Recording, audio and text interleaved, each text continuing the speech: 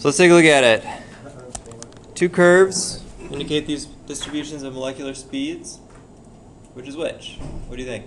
One is SO2. SO2. It's a heavier. Right, so let's first look at what the, I think you're mostly right. Look at what the graph is showing. Right? That number one has the distribution of speeds in the slower range, so more molecules are moving more slowly. Number two has more molecules moving more quickly. So the larger one, the heavier one, is going to be moving more slowly. The lighter one's going to be more quickly. So 1 is SO2 and 2 is CO2 because of that. So then if we draw a third curve that shows the distribution of molecular speeds for CO2 at 100 degrees C, how would this change? Would the peak be higher? The peak wouldn't be higher because you still have fraction of molecules, but it would be more skewed to the faster speed because the molecules will be moving faster at higher temperature. Right? So it would look like this. Something like that. Oh my god, that makes sense because the CO2 is not. Because CO2 is number 2, so it's going to be faster and more spread out, so therefore the peak's going to be lower than number 2. All right. I thought it would be higher because the temperature is so much higher. The temperature is higher, but think about what higher means. Higher tells you fraction of molecules. So actually, as the temperature goes down, it'll get higher because there will be less of a spread of velocities. There'll be more of just, they'll have more similar velocities. Because the speed is quicker, not the moles per fraction. Right. All right. So in the figure to the right, which ground state atoms have a single s electron in the outermost shell? And if you can't see it on the thing, this is 1, 2, 3, 4, and 5. So a single s electron in the outermost shell. 1. What else? 2. And 3. 1, 2, and 3. Right? So 1 is sodium, right? So that's a 3s1 in its outermost shell. What? Cu is copper. Au is gold. So gold is 3 under copper, so you expect it has that same effect. With 2 and 3, those are the ones that are almost half filled. So the 1 electron will jump back from the s, and there will only be 1 s electron. Exception that we have to remember only chromium and copper. Yeah, and ones that behave such. There are other ones in the middle there that for various other reasons don't count. What is 2? What's atom number 2? 2 is chromium. So 3 we have to remember too, that it's going to be 1. Well, it's not about remembering. It's about understanding why that happens. Right? Anytime you have a half-filled D shell, or anytime you can make a half-filled D shell by taking 1 electron from the s, that will happen. That's what you do. And so that happens, or a filled D shell. So that happens in this row, and also in this row. Right? For all those. Because of those reasons. All right. So which ones have filled sets of s and p orbitals? 5. Just 5. What about a filled set of d orbitals? 3. Just 3. Half filled set? I think it was 2. Just 2. 2 electrons in the outermost, or 2 s electrons in the outermost shell. 4 and 5. 4 and 5. 4 and 5 will both have 2 s electrons and then some p electrons also. 2 and 3 won't because of that 1 electron that jumps back to the d. And then which of these have no electrons in d orbitals? 1, 5. 4, and 5.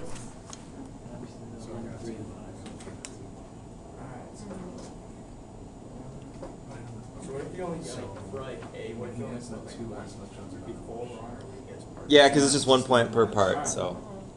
Sorry. All right. I didn't understand that's the one that it's 4. Yeah, I don't understand number 1 either. I mean, Number 8. I thought we have to just remember the exceptions, and you didn't really talk about why is that 4. No. We said anytime you can gain 1 electron to get to a half-filled shell or a full-filled shell, then the s electron, one of the s electrons will come back Even and do that. So it can be a lot of them, it can be like, There's essentially 6 of them that fit that. There are 6 of them that fit that rule. And then also that rule applies to some of the F electrons. But there are other ones within the transition metals that don't fit that rule but still have that jump back.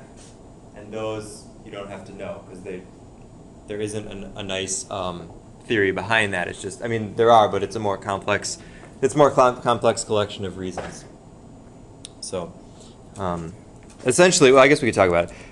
As we know from the hydrogen atom, as you get higher in energy level, like n level, the levels get closer and closer together. So it becomes less of an energy cost to have that electron jump back to a previous orbital. All right.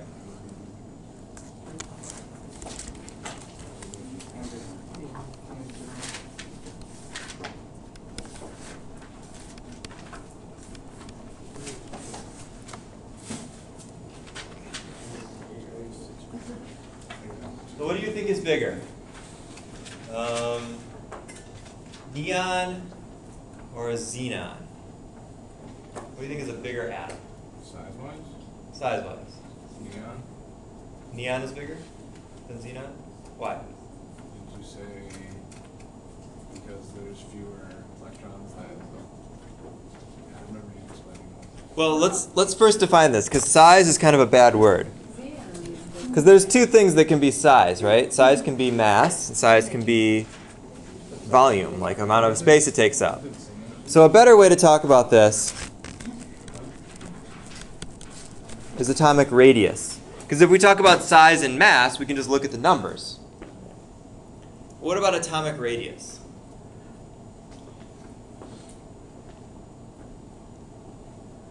What was the 2 or 2? Xenon and neon? Xenon and neon. What do you think takes up more space, has a bigger radius, if we assume it's a sphere? It's the same, isn't it? Why do you think it's the same? We'll start with you, and then you can... I mean, the way I remember, since the same group, so that's... Same group, so they're all the same radius? Okay. Why do you think... You think xenon's bigger, right? there's more electrons, so more shells, so it's bigger. Yeah. Yeah. All right. So you're right, and you're less so this time. But that's okay. You'll get the next one. Yeah. As you have more electrons, remember we talk about the outermost shells. And remember we saw those pictures of the shapes of the orbitals. And as n gets bigger, the orbitals get further and further out from the nucleus, which means that the places where it's more likely to find an electron becomes further and further away from the nucleus. So generally,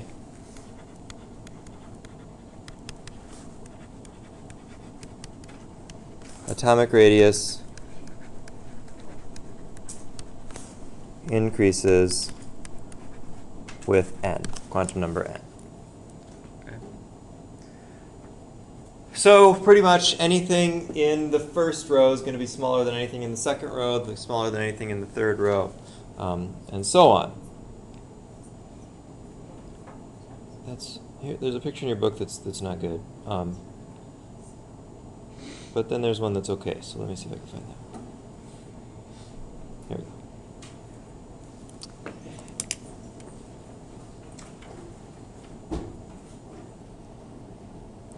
All right, here's atomic radii.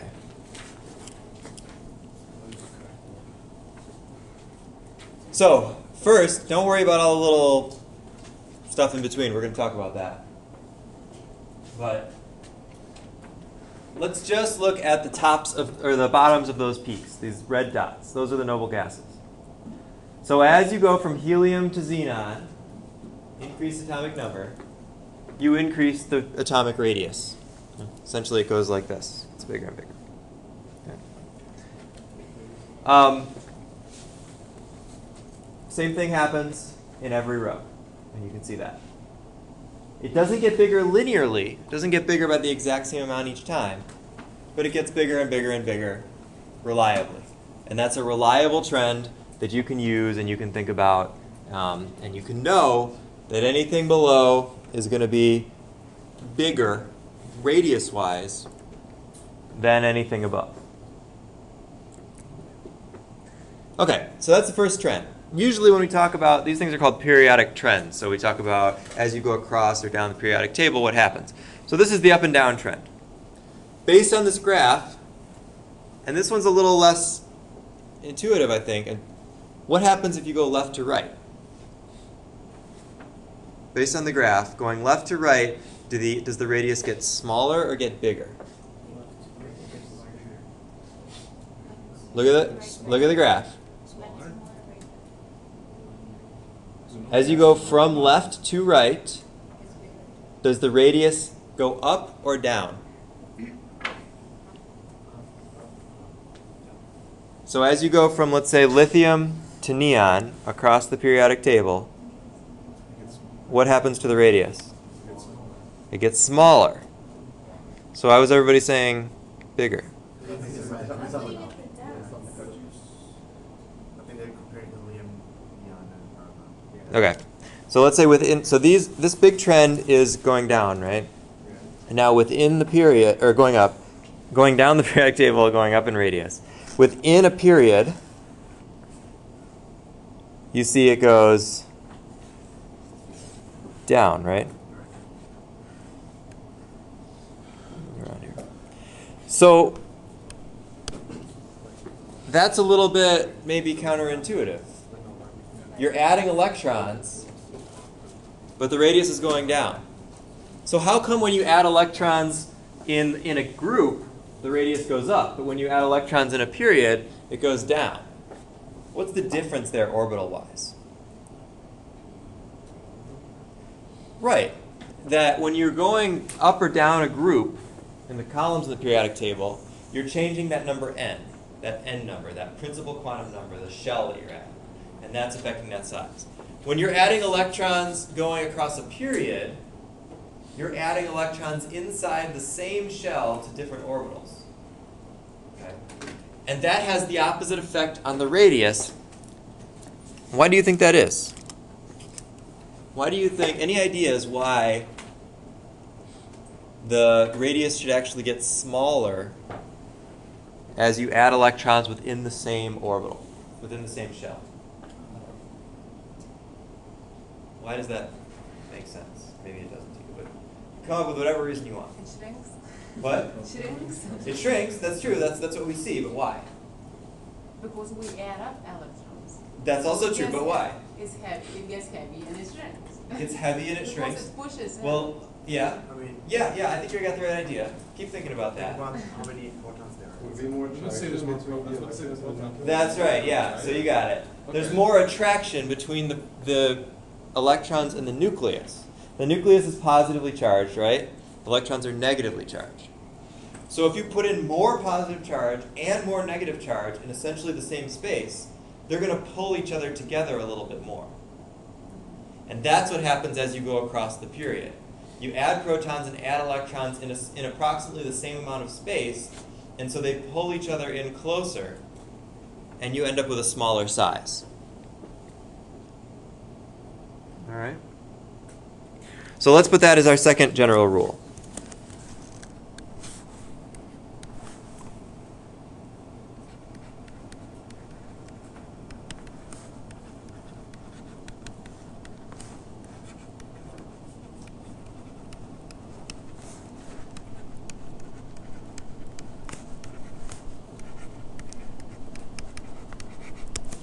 Atomic radius generally decreases across a period, and we're going to put a little star on this one.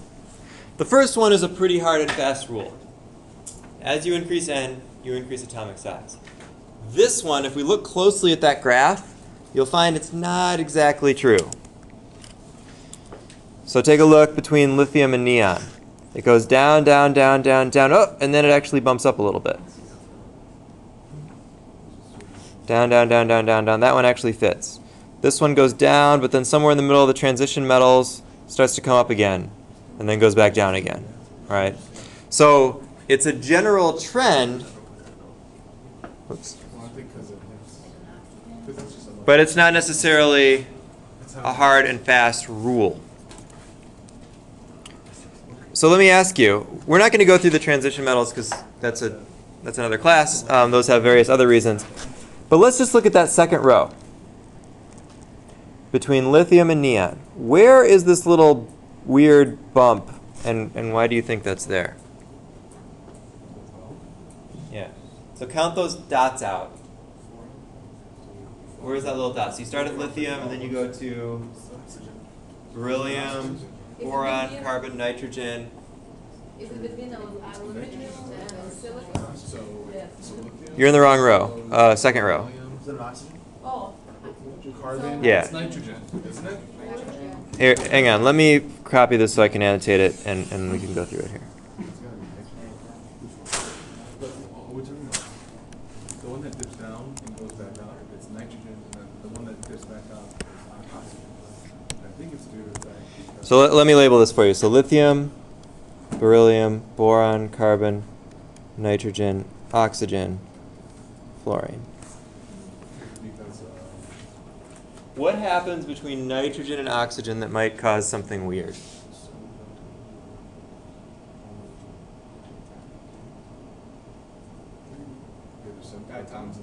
What? Well, these are just the atomic radius, so the molecular behavior doesn't quite affect this. Is the pull just that much stronger? The pull, yeah, it has to do with the pull. That's because there's a little less. I don't know.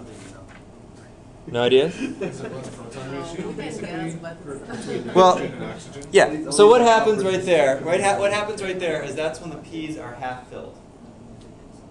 Right, that's when the P's are half filled. And we're actually going to come back to why that is, because it's not a hugely important rule with atomic radius, as you see it's only an issue in the second row. But when we come back and talk about ionization energy and electron affinity, that will be a big deal. So just keep that in mind in your head right now, that halfway point, that half-filled thing that we talked about before with the electron configurations, that's important. All right, there's a stability involved there that we will return to.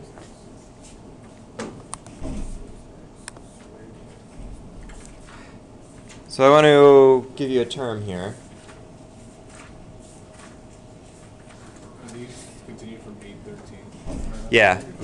I'm just going to keep it on the same file.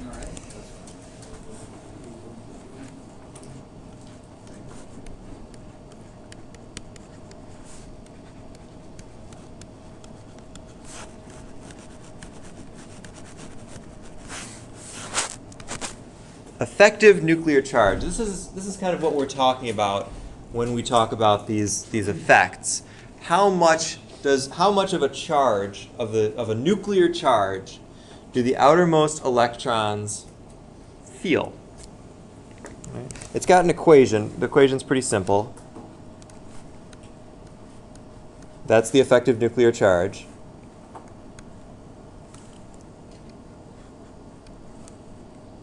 This is going to be the actual nuclear charge minus the charge screened by other electrons. All right. So this is how it works. It makes more sense in a picture. Here's our nucleus. Let's say we're looking at lithium. So you've got a 3+ nucleus, and then you've got 3 electrons. So lithium is 1s2, 2s1, right?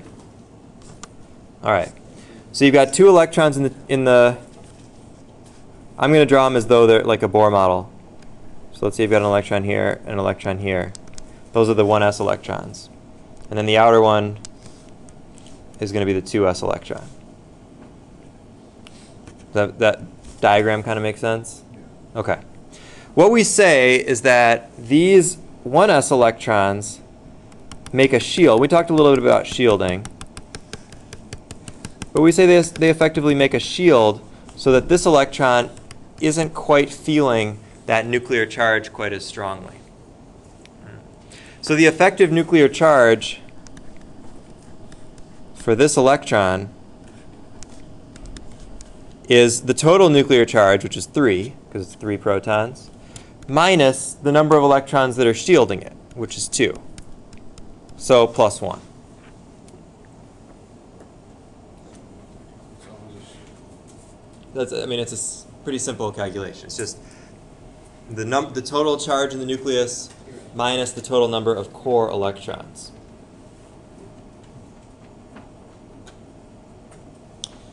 Now it gets a little bit trickier as we go up in number because the outermost electrons can also shield each other, but that effect is not really significant. So let's look at beryllium then next. Configuration for beryllium is 1s2, 2s2, right? We're going to put in a similar figure. But now the nucleus is 4 plus. We still have the 2 electrons from the 1s. And now we have 2 electrons in the 2s, right? So these inner electrons still shield, but the outer ones don't really shield from each other. So the effective nuclear charge felt by any one of these outer electrons is going to be 4 minus 2 or plus 2. So what this means is beryllium is feeling a stronger effective nuclear charge or a larger effective nuclear charge than lithium. And that's why it's being pulled in more and having a smaller radius. The greater effective nuclear charge can have a greater pull on those outer electrons, leading to the smaller radius. And this is going to be important for a lot of other things too. When we talk, here's an example. So I might ask you on an exam or a quiz or something, why is oxygen smaller than carbon? All right? Here's a wrong answer that I'll probably get from somebody. Oxygen is smaller than carbon because it's to the right on the periodic table, and atomic size decreases from left to right. Why is that a wrong answer? I didn't say anything wrong. All of those things I said are true. But why do you not get points for saying that? Yes, because it's not correct. You're not explaining anything. You're just stating the fact in a different way. The fact that atomic size decreases, atomic radius decreases from left to right, that's an observation. That's an empirical observation. I told you that in the question, that oxygen is smaller than carbon. So when I'm asking you why, I'm asking for the chemical reason behind why that's happening. And the chemical reason behind that is that oxygen has a greater effective nuclear charge than carbon, and therefore the electrons in the nucleus attract each other more, pulling them in and making the radius smaller. And this, we'll keep coming back to this kind of example because there's a lot of this in chapter 8 and as we go forward. When I ask you the reason behind something, you can't say because of the trend on the periodic table. That's not a reason, that's an observation. The reason is the theory behind it that talks about why that's actually happening.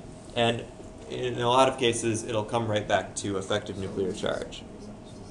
So How would you say can it? you repeat it one more time? So Yeah. compare to lithium and beryllium. Right, so let's compare lithium and beryllium. Go ahead. Beryllium will be smaller. Right. Because it has greater nuclear charge than lithium. Yeah, the outer electrons feel a greater effective nuclear charge and they pull them in. so, And I'm not saying you have to explain it like in my exact words, right? But so when the, for that way. Smaller because Because of the electron charge. Yeah, the effective nuclear charge. The charges, negative and positive, attract. And this pull is going to be stronger than the other. so if we do it like, explain it like that in the math way, would you take it? If we just, But you still have to say words, too, right? You have to explain it. so, because it's 4 and 2. So let's try another one. Let's try another one. We don't have to know the factor of the greater electron charge. Well, we don't have to write it out. Sorry. Why is potassium bigger than sodium? Why is a potassium atom bigger than a sodium atom?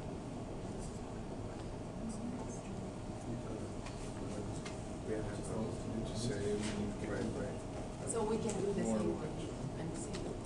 Not exactly. Not exactly. Is it different periods? Right. So this is a little bit different argument for going down a column. Let's look at sodium versus potassium. You could try to calculate the effective nuclear charge.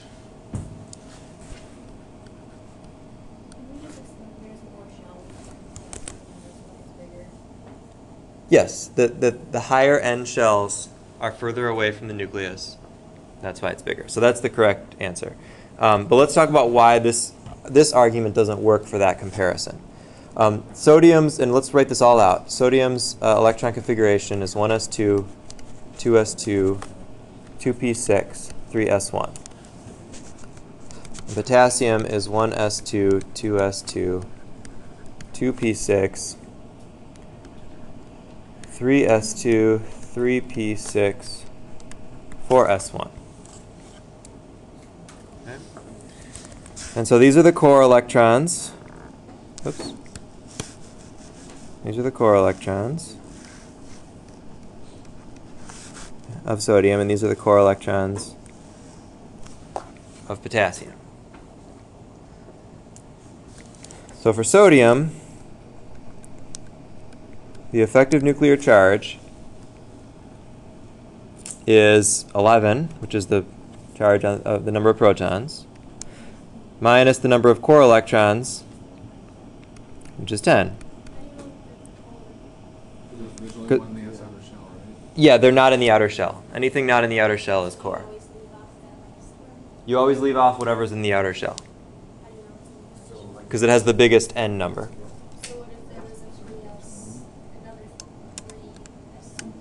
Yeah, if it were 3s2, those would both be in the outer shell. You'd leave those out. If it were 3s2, 3p4, those s's and p's would all be in the outer shell because they all have the 3. It's sort of like the opposite of the number of valence electrons. Yeah. Okay, another question. So if you put plus, because it's good in that, so it's protons. Could it ever be a negative number, the affinity, since we put positive all the time? Just questions. Not in an atom. That's not an ion.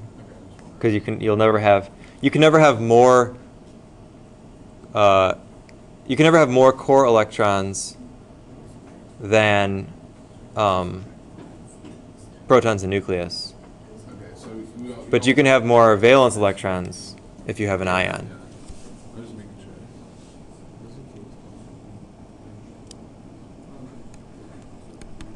sure. Okay, so in these cases, the effective nuclear charge is 1 in both cases. Right? So you can't say that one has a bigger effective nuclear charge, and that's why it's bigger. In this case, the reason is not nuclear charge, but the reason is simply the larger. Let's rewrite this. The n equals 4 shell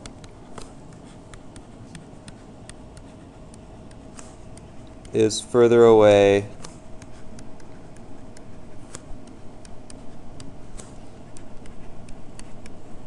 from the nucleus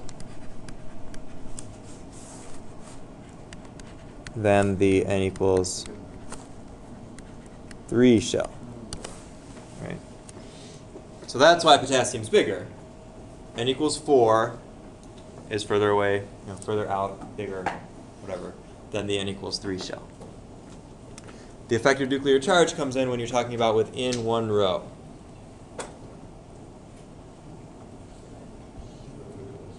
All right.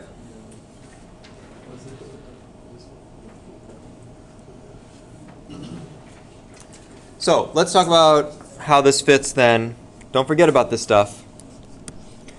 Let's talk about how this fits with ions, and then we'll be essentially done with stuff for the exam. So this question would be more like outline instead of like multiple choice. Well, you'll see them in multiple choice, and I think there's some in the Some of the practice. practice exam where there's like different explanations, and you just have to pick the correct explanation. All right, so ions. Do we know what ions are? What are ions? They're charged particles. You can have positively charged, negatively charged. Positively charged things are called cations. Negative charged ones are anions, right? Okay, let's look at how ions deal with, or how we deal with electron configurations of ions. So what is the electron configuration of sodium plus? How do we find that? It would be 2p6, 3s2, or no, 2p6 only because you're taking electron. Yeah, so first, if you want to do this all the way out, first, there's nothing wrong with this until you get a good sense of it. You can write the whole electron configuration for the atom, and then decide what happens when you go from atom to ion. So if you're going from neutral to +1, does that mean you're adding an electron or subtracting an electron? Subtracting an electron.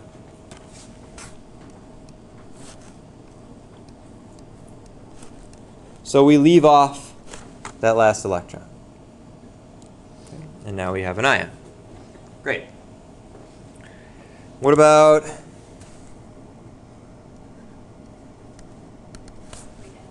S2 minus? What are you going to do? You're going to find the configuration of sulfur, right? And then you're going to do what? Add 2 electrons. So if sulfur is neon 3s2 3p4, we're going to add 2 and it becomes 3p6, which also, by the way, is just the configuration for argon. How did you get 3s? Because we're in the third row.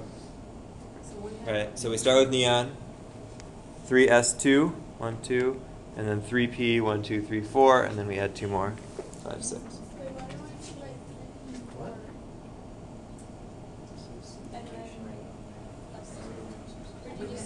You skip, yeah, the full electron configuration has them all together. So we Like that. basically have 3p4, but we add s. But you add 2 because of the 2 minus. Yep. All right. And we'll talk about some of the strange things that happen here in a moment. But one thing that you'll note is all the ions that you already know, like you know that sulfide is a 2 minus ion. You know that oxide is 2 minus. You know that chloride is 1 minus. You know that potassium is +1. We've talked about all these common ions before.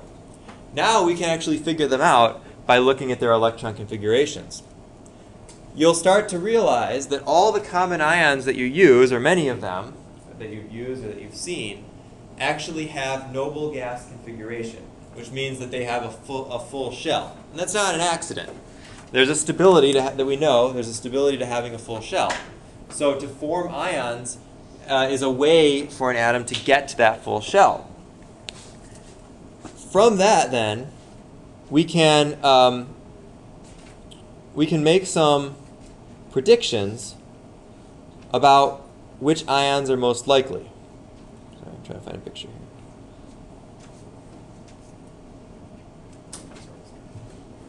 I'm probably not going to find it. Okay. So we know, for instance, that the halogens form what ion commonly? The halogens form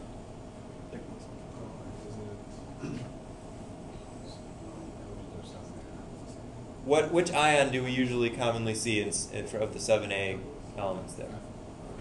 What charge? -1, right? They're commonly -1. So you can look at the periodic table and say, okay, well, when they gain an electron, they get noble gas configuration. So we can make that prediction for many others. What do you think is a common ion of nitrogen?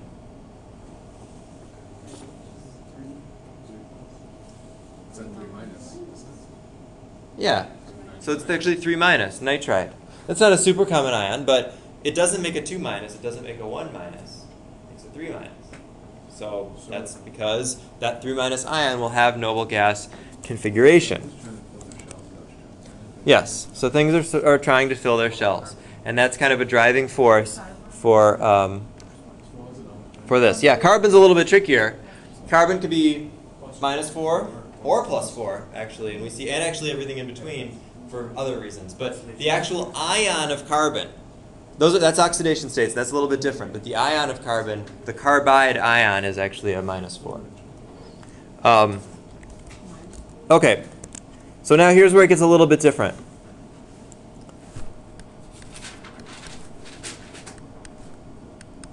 What's the electron configuration for titanium 2+? See if you can come up with it.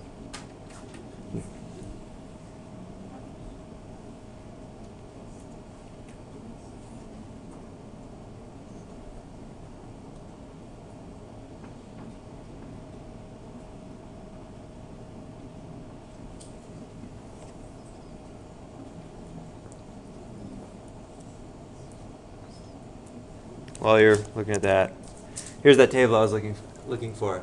You can see some of these ions that we know of form common predictable charges, predictable ions. And they're predictable because in all of these cases you end up with noble gas configuration. So, all right, let's do this out all the way. Titanium, the atom, has what configuration? It's argon 4s2 3d2, right? Okay.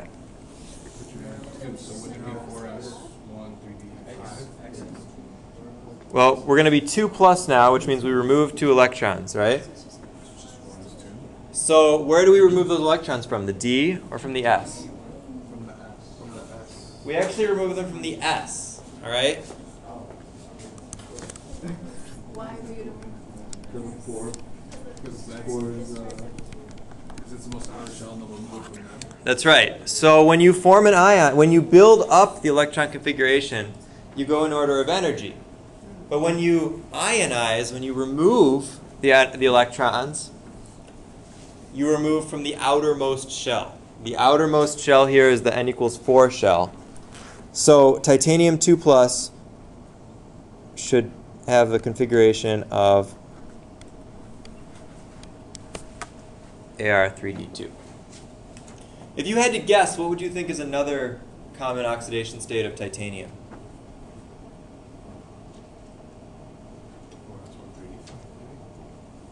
Well, it doesn't form anions, but another cation. What would you guess? So titanium 2+ is a common ion of titanium. There's one more common ion of titanium. What do you think it might be? What? Not 1+. Think about what we just talked about the what do ions want to get? What do atoms want to get? 4+, right, yeah. Because if it loses those other 2 d electrons, it goes to noble gas configuration. So titanium 4+ is also a common ion.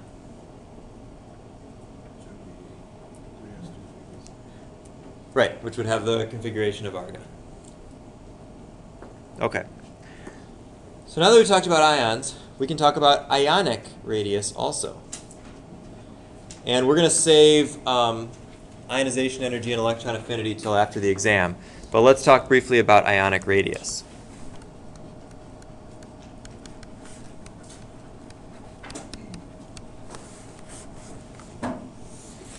I guess before we do that, let me introduce one more term.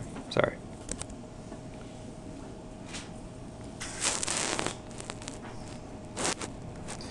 When we have something like this, where you have 2 atoms that essentially have the same, that have the same electron configuration, there's a word for that, and that word is isoelectronic, having the same electrons. So what we might say is that chloride, Cl-, sulfide, S2-, and argon are all isoelectronic. They all have the same electron configuration. They all have the electrons in the same places with the same energies.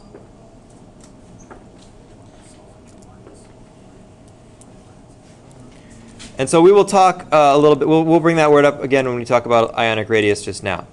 But what do you think, before I just tell you, do you think, based on what we've already been talking about, that a positive ion, that is a cation, should be larger or smaller than its neutral atom?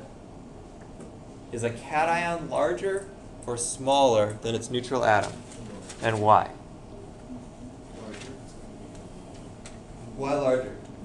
Because you have a positive and positive, so they're gonna repel each other. Like, Well, what's repelling it? like the opposite of attracting. No. I mean, which things are specifically repelling each other?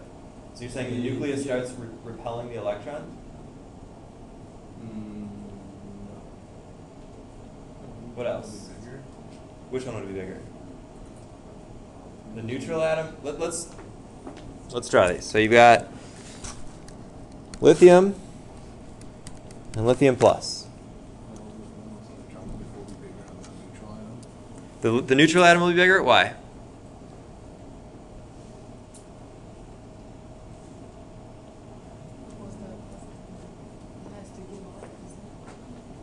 Let's look at our pictures again from before. The plus one will be smaller? Yeah. Yeah? How? You're on the right track, I think. Okay, remember our picture of lithium. 2 inner electrons that then shield the outer electron, and we talked about the effective nuclear charge, right? And now lithium plus, we've lost that outer electron. So we have these 2 inner electrons. They have like a stronger part of the nucleus, so it's super smaller. That's right. That's right. So in this case, there are actually 2 big changes. One is that you've lost the n equals 2 shell, and your outer electrons are now the n equals 1 electrons. All right? So it's almost like going a different group. But also, you've increased the effective nuclear charge considerably. Remember, the effective nuclear charge here would be 3 minus 2 core electrons.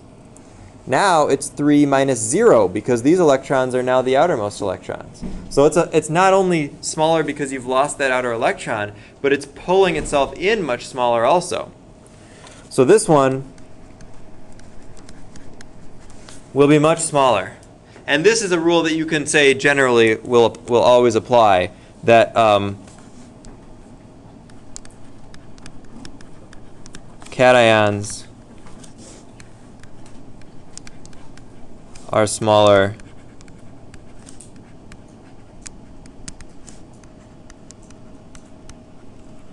than their neutral counterparts.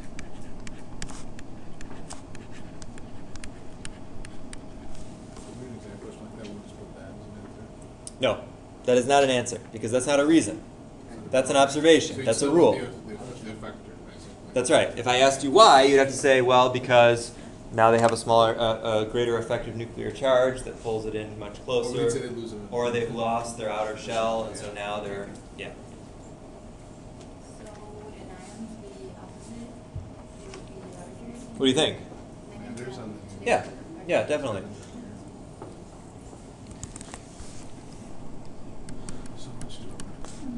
And so anions tend to be larger. But you don't have, what? Larger than what? Than their neutral counterparts.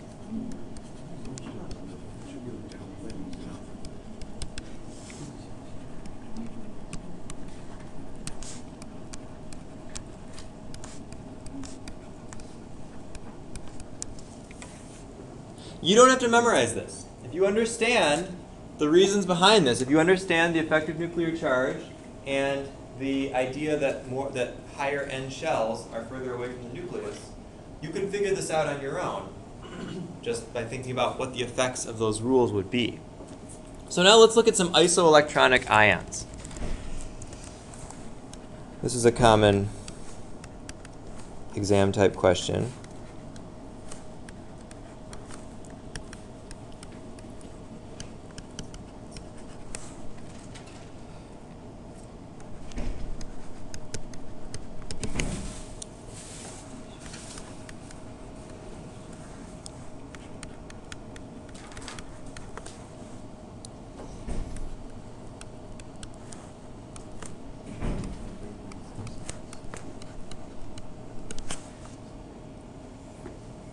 put in order of increasing radius. Argon. Now, what do you first realize, or what is special about these 5 things that I picked? They all go to argon. They're all isoelectronic. They all have the same electron configuration, which is the configuration of argon. That's important because if the electron configuration is different, then it becomes a little bit trickier question. We'll talk about those in the second half upstairs. But knowing that these are all isoelectronic, how are you going to decide which one's bigger and which one's smaller? What's an argon like the main one? So it would be first. Well, what do you think? Which do the electron Isn't it just what we did Chris just before? said it. No, but the bigger one, it can be more, isn't it? Or that's what I was Oh, saying. no. It'll be based on the proton, the electron affinity and everything. Once you try to.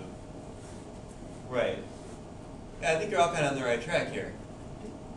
You're looking at the charge, what we just talked about. Anions have a much smaller effective nuclear charge, so they end up kind of ballooning out even when they have the same numbers of electrons. Cations get pulled in even when they have the same number of electrons. So if these are all isoelectronic, which they are, meaning they all have the same number of electrons, same electron configuration, then we can just rank them based on charge. So the smallest one will be the Ti4 plus, because that's a big imbalance between protons and electrons and kind of get sucked in. And then we've got the calcium, then the argon, then the sulfur, sulfide, and then the phosphide.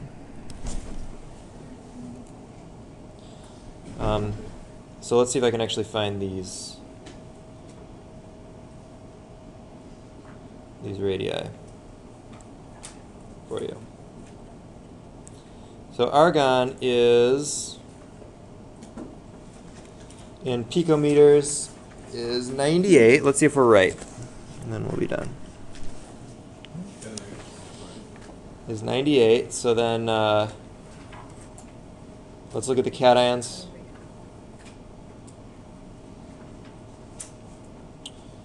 I don't have the titanium, but I'm sure it's tiny. So I'm going to look that up. Look up the ionic radius of titanium 4+, and I'll get these other ones. Calcium is 99. Sulfur 2-.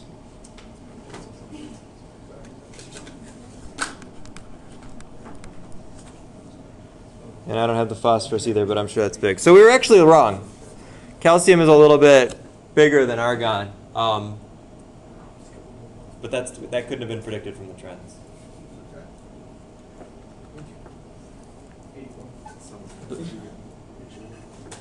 So what's the radius of the titanium? Did anybody get that? All right, we'll talk about it later. Well, let's go upstairs. So this is where we'll stop for the exam. The exam then will cover the stuff about radius and electron configurations and ions. Part of chapter 8. Part of chapter 8, but not ionization energy and electron affinity, which we'll talk about on Wednesday. You say the stuff we just did with electron affinity will be on the next exam?